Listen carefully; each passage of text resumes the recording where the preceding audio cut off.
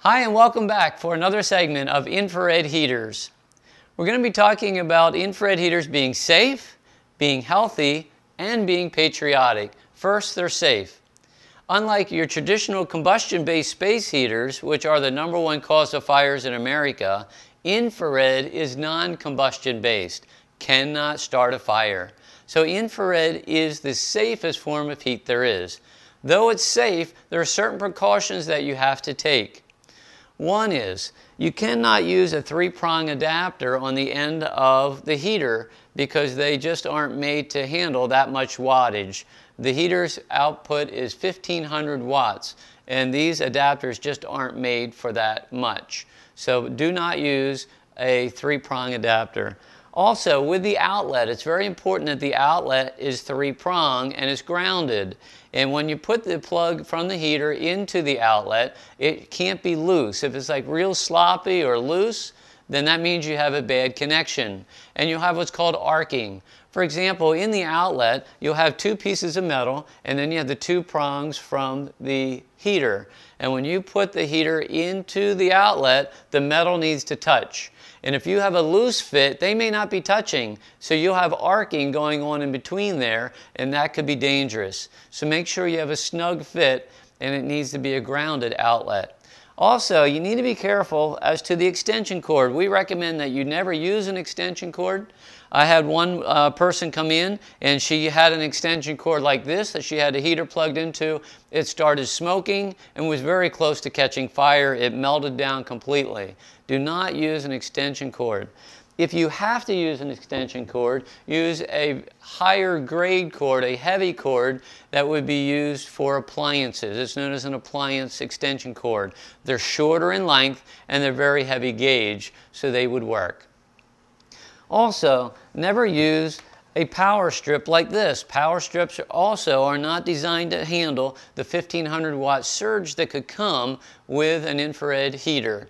Okay, like if you have a lightning strike or something like that. So don't use a power strip either. So to recap, in order to use an infrared heater as safe as possible, it's always important to plug the plug directly into the outlet in the wall that is grounded. All right, let's move on now to the next segment. We're going to be talking about healthy. Infrared heat is healthy. Every other heat source besides infrared is combustion based, and that means it dries the air out. It takes the moisture out of the air. And when you take the moisture out of the air, you wake up in the morning, you might have a dry throat, you walk across the carpeting and you get a shock. So your heat sources like oil, gas, propane, wood, coal, and so on, kerosene, they're all combustion based, and they take the moisture out of the air, and it's not healthy because in order to have a healthy air in your home, you need to have a good amount of moisture, which is natural in the air, as well as oxygen. The oxygen level needs to be higher.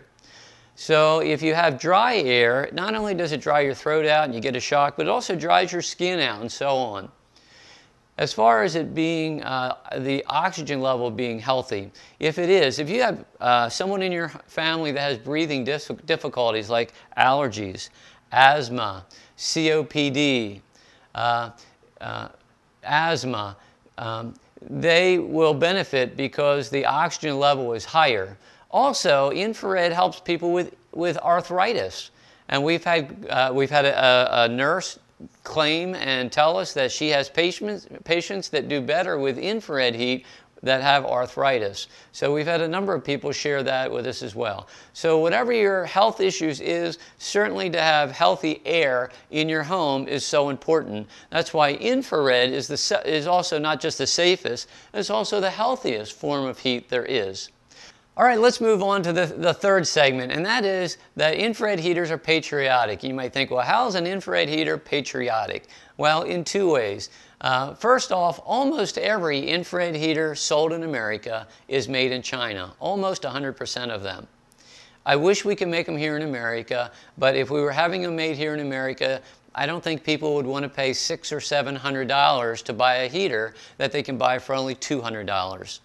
The way that I look at it is this. I would rather spend $200 buying a really good infrared heater made in China than to spend $3,000 a year buying oil from the Middle East.